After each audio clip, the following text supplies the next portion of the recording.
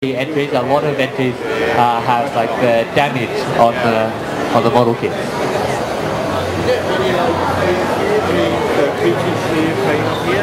No, they only did that on the Saturday. How Hobbyco runs workshop and how we run workshops, we have two different styles. This one is more of a simple workshop because we've got a wiki here. So a lot of the entries use fire to simulate the damage.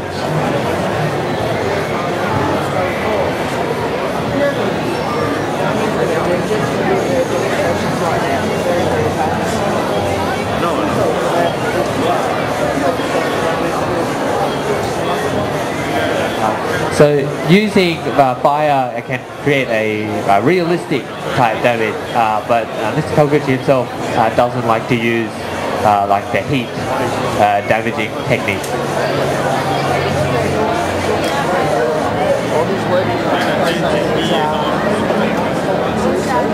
Later on when I post photos and walk through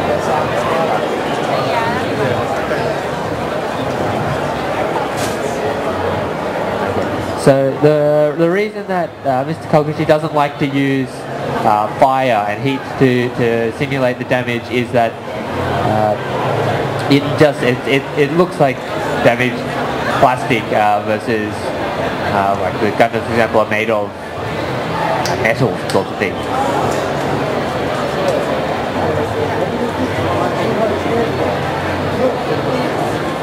And it's also good to remember that in the mobile suit kind of world, they're generally around 18 meters or so.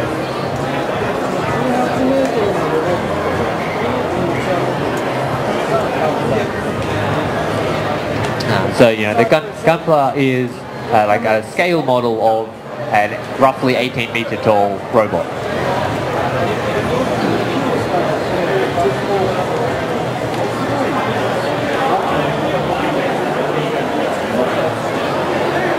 So when you use like fire or heat to do the damage on a small scale model, when you scale that up to full size, then that would look like a very, very large fire.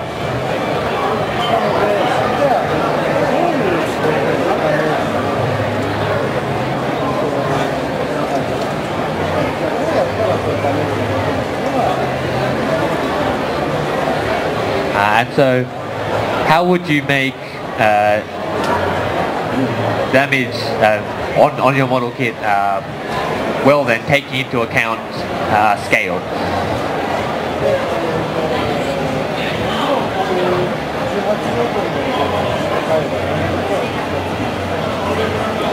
So of course, you know, when the robot is like 18 meters tall, it will develop scratches and things as it is in operation.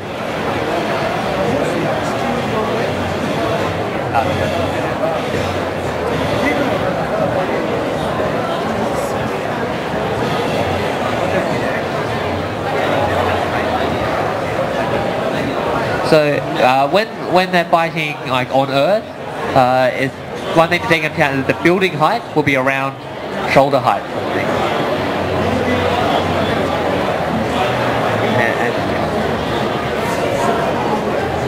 And so people will be around the height of the feet.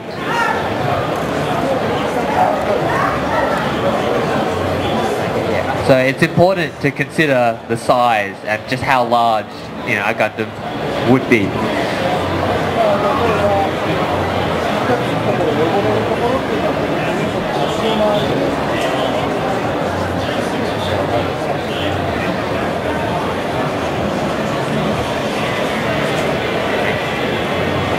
And so if you did have a Gundam walking in the real world, most of the scratches will be gathered around the feet and ankles.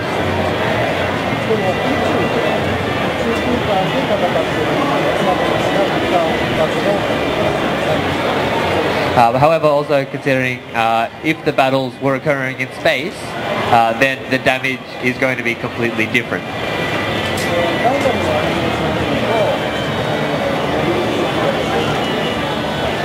So in the Gundam animation as well, the mobile suits are seen like flying through the air.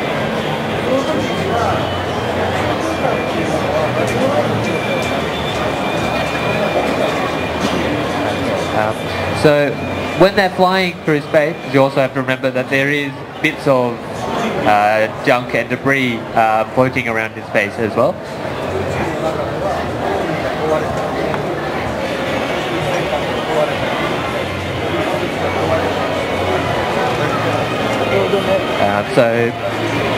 Like broken mobile suits or colonies that were blown up would result in a lot of debris floating around in space. So we think of space as quite empty, but there would be things floating around. So if you're flying through that at great speeds,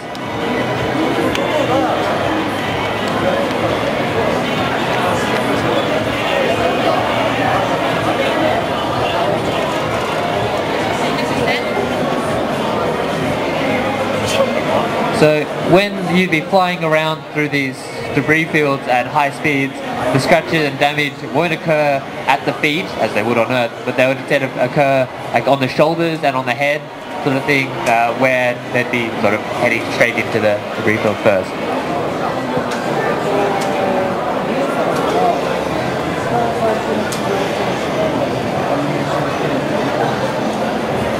So have people here seen the very first Mobile Suit Gundam animation? Okay, people who've seen it, put their hands up.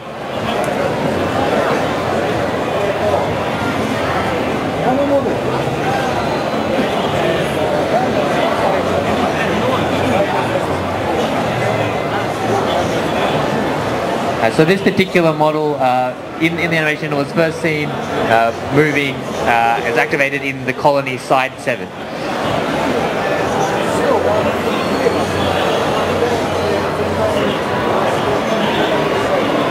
So this one is from like the initial activation, so as a result it's all done clean and white, and it was covered in a gloss finish.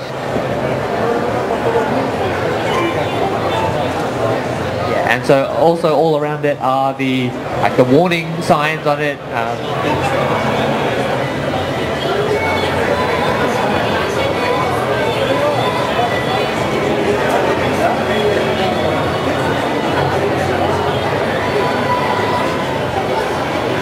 So this one was still just in the test phases for the Earth Federation forces, so it's still clean.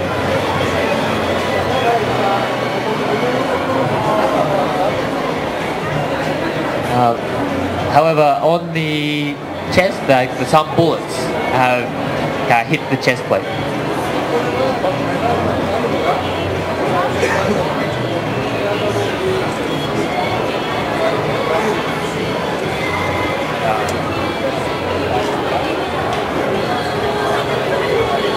And these are the bullets from the very initial scene where the Gundam sits up in the loading tray and the Zaku shoots at the chest as it's standing.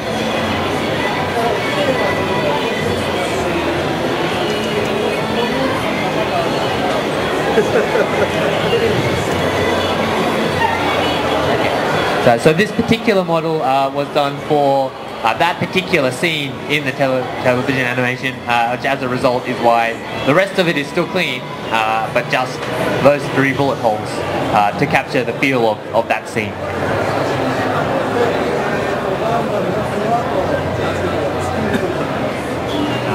So, but after that, the Gundam then went into space and began operations.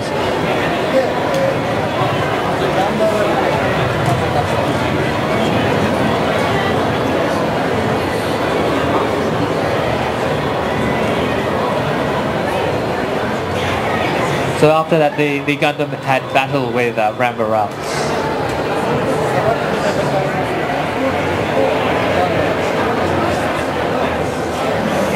And so this particular model is made in for around the time when those battles were taking place. When the battle in the desert was taking place.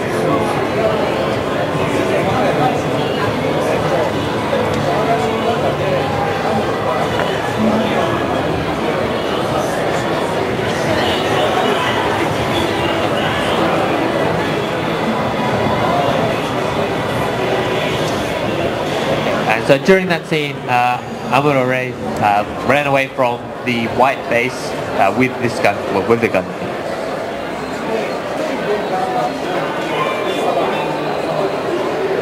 So just on his own, like without the support of the white base, he was wandering around the desert with the gun.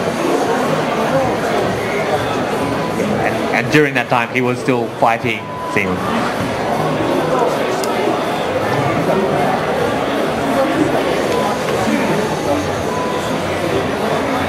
And so during this time, because he was on his own, any repairs, like he wasn't able to do repairs to the Gundam on his own.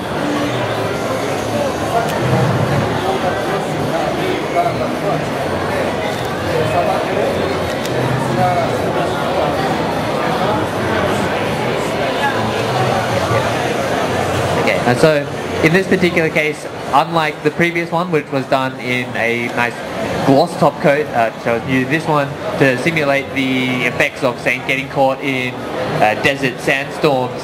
Has the flat coating and the coloration of the sort of representing the effect of its environment.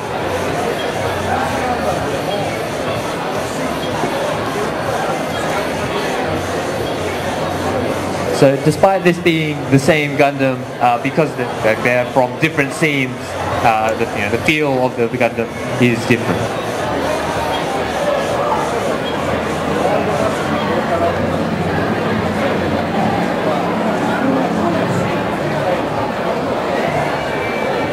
So when making your model for the Model Kit World Cup, it's good to have in your own mind like that scene of where this particular mobile suit was fighting.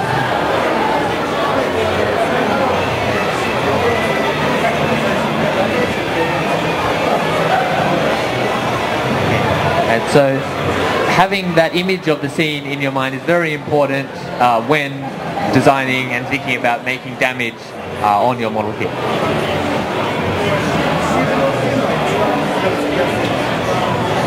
So for a way to think about it is like the shield obviously is going to be one of the easiest places for damage to happen on the Gundam because it's the shield.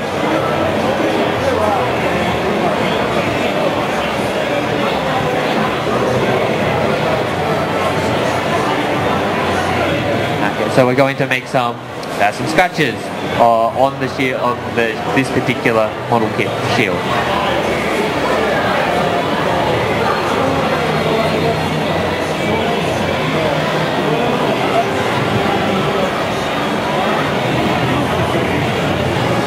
So the easiest place for scratches to occur would be like on the front face of it, but there will also be lots of little scratches that will gather sort of on the edges.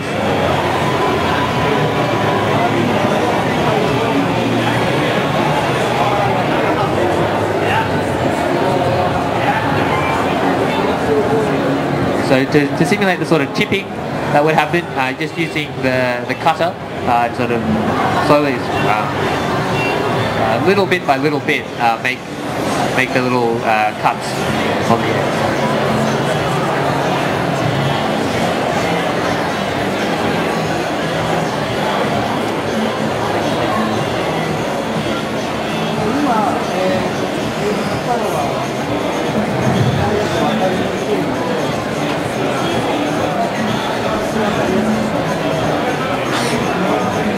So to make it easier to see it, we'll just add a little bit of colour to the notches.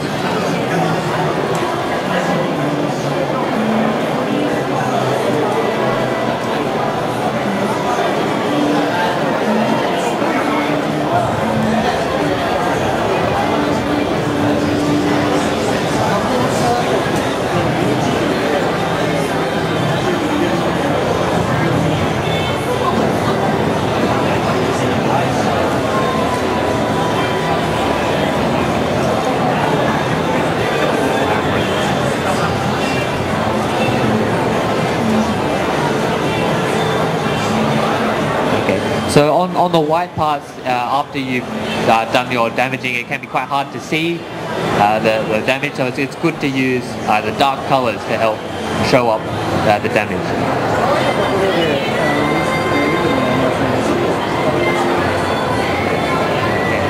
So we've just got to wait for this paint to dry at the moment.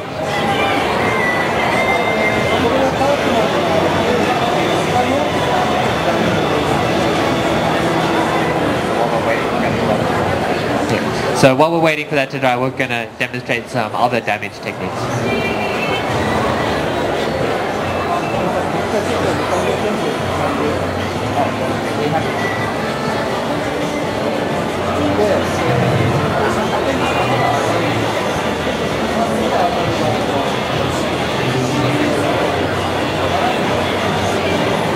So we're going to demonstrate when bullets hit the shield, and both when a bullet would hit the shield head on and when it gets a glancing blow.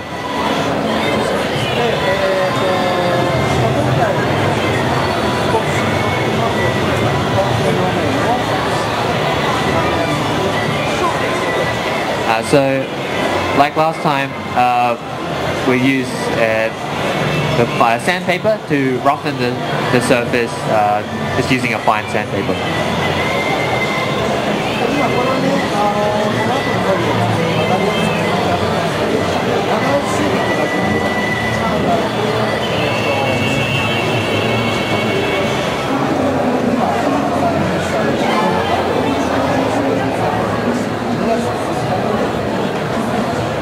So the sanding is done so that it's easier for you to see, easier to draw the part, like the lines on for your design.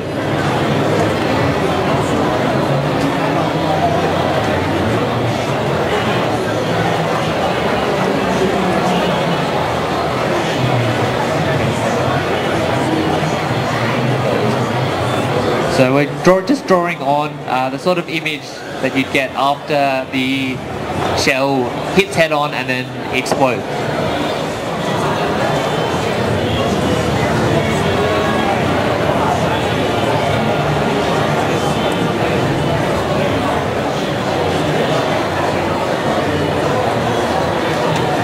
So the sort of almost crater-like effect sort of the image of the bullet hitting and then exploding.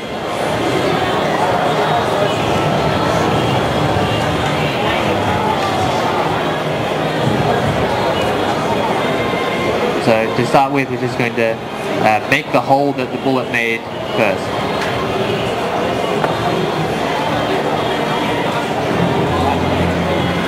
So to start with, just go lightly, and this is with a pin butt.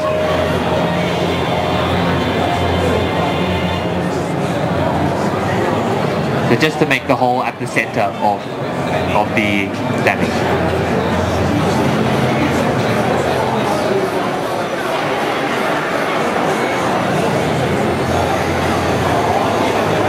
And now around it, we're just using the needle point of a compass to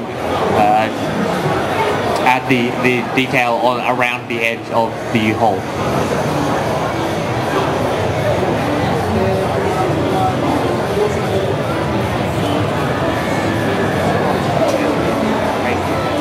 So we're just doing the line sort of radiating out from the inside of the hole to simulate the explosion.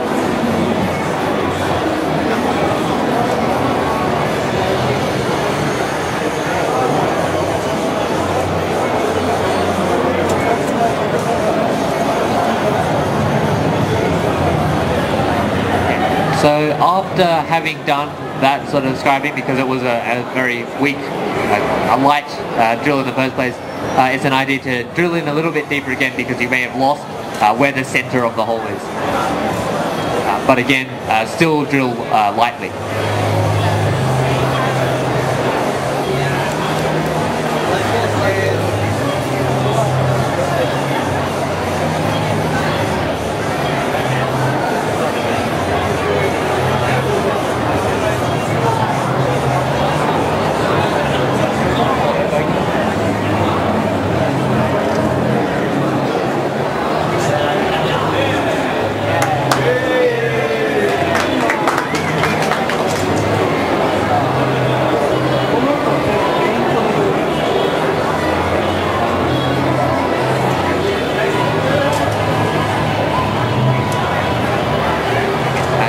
after the scratching, the finishing damage will be completed with paint.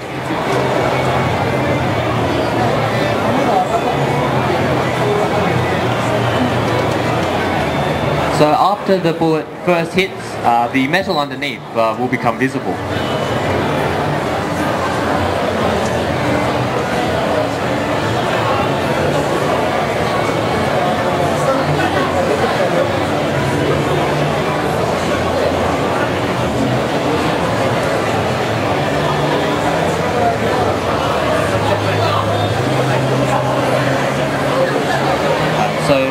In this case, Mr. Kawaguchi himself likes to use four colours, these four colours, to show the layers through the damage to get to the bare metal.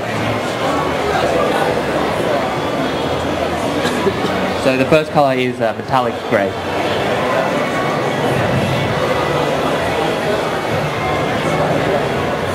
As well as some black.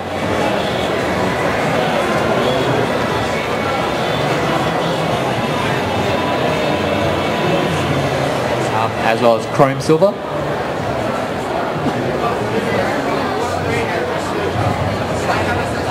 And finally titanium gold.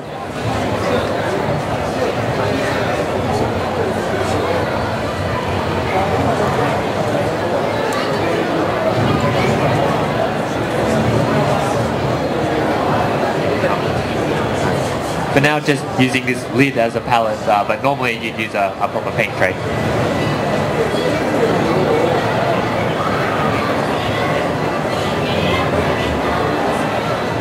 So just putting a little bit of each colour onto the palette.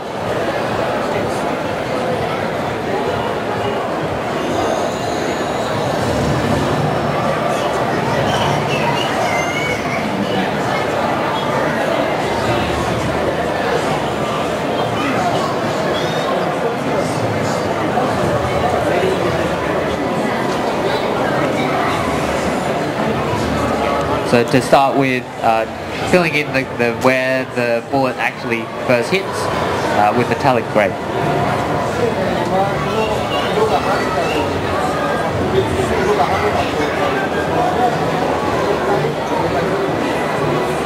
As well as then the scratches and around the hole.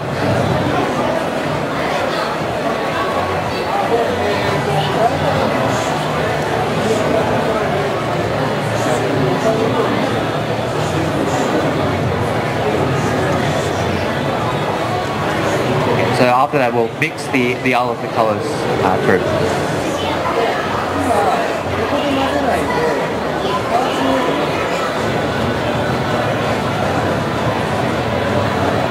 Okay. So don't mix the colours on the palette, actually mix the colours on the model.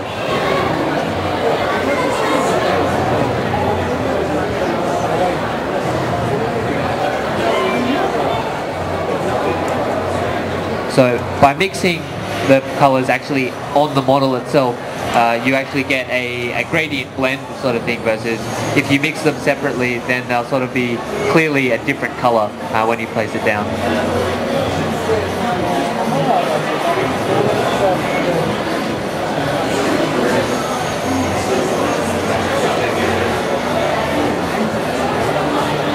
So because of the great heat associated with a bullet exploding, that's why the colour is changing.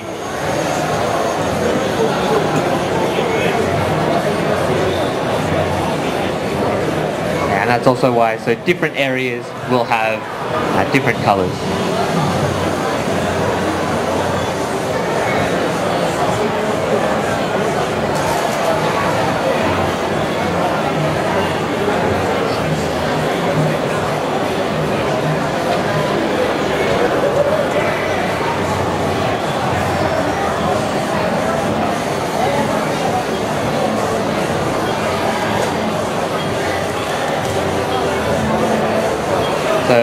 Also, I mean, there will be some of the smaller scratches on the shield that are just going to be from smaller particles exploding out from the bullet, and they will be represented with just paint.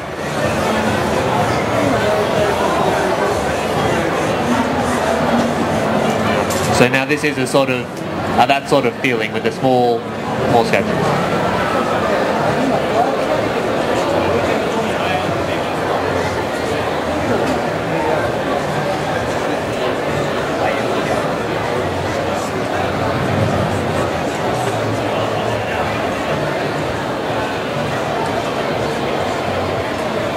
So since we use different colors, the colors are drying as the different layers of paint go on.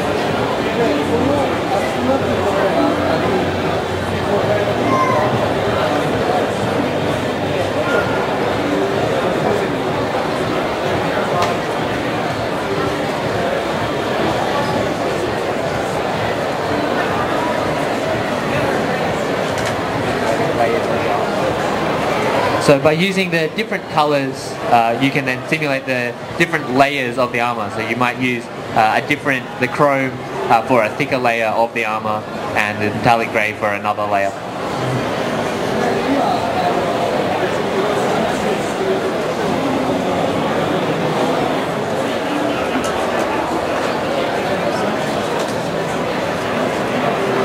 But also, like while we're talking, the paint on is drying.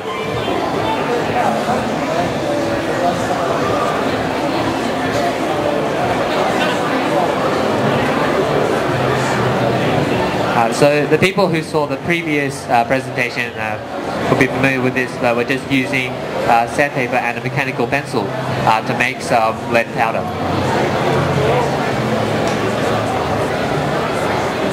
And then using a cotton bud so that you can do the shading around the whole.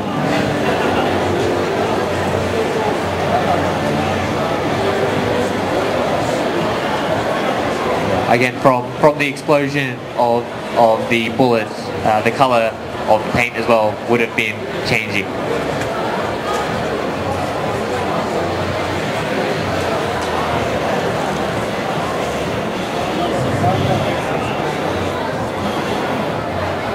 Okay, so after the explosion, the area will become a little bit black, sort of thing.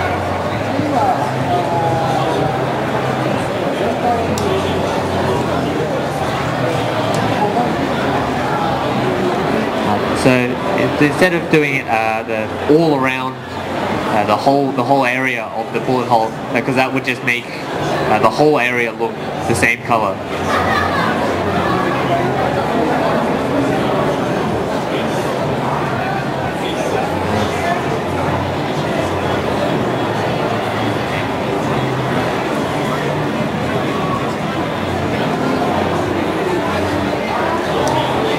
So now that paint has dried, we're moving to a different color to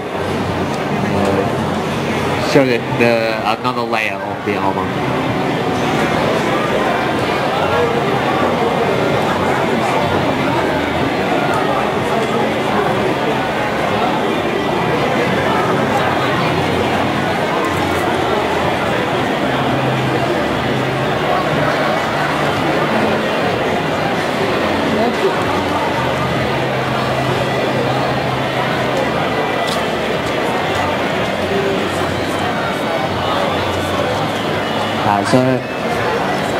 So for after this stage, like all the other damage will be represented with just colors, not actually doing other modifications.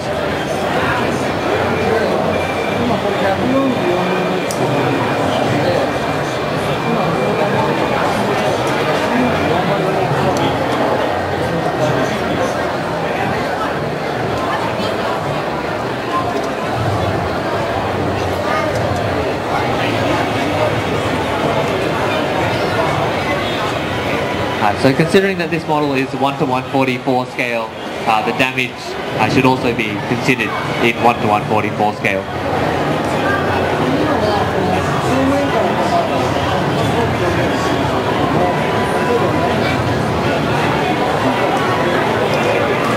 So until now we've just done what happens when a bullet hits the shield directly on, but so now we're going to actually look at if a bullet were to strike on an angle.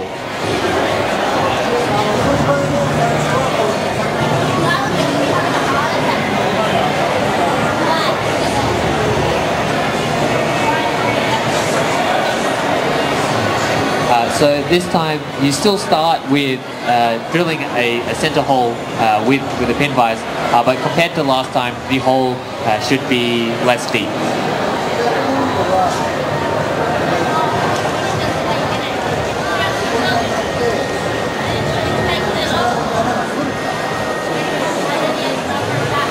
So in this case, we're going to show when the bullet hit there at the hole and then sort of glanced off to the side as shown.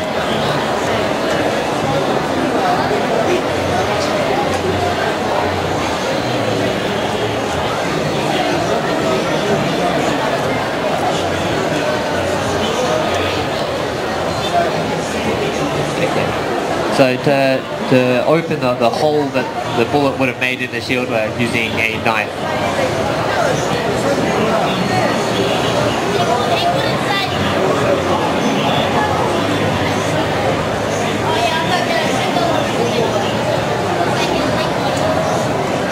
So previously,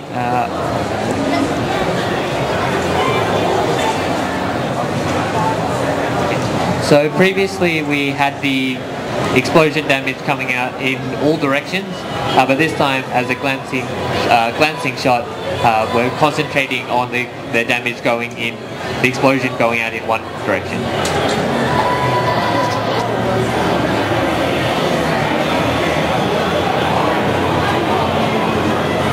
And then after that, in the same way as before, using paint to add the detail to the explosion.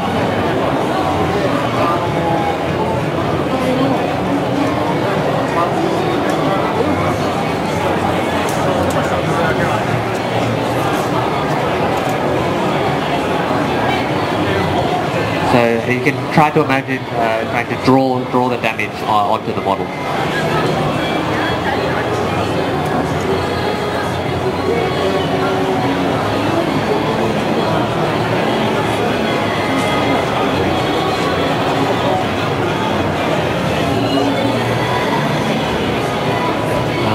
So again, still considering that this is 1:144 scale when you're drawing the damage onto the parts.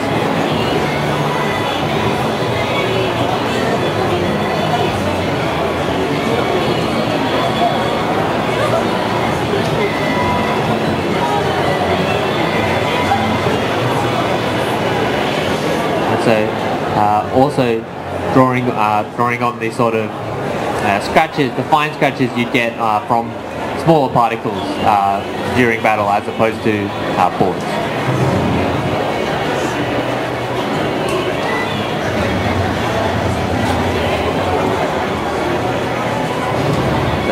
So for the small scratches, because they're shallow and it's 1:144 scale, you don't actually need to use a cutter or the compass needle to add the scratches. You can actually do them on with just paint.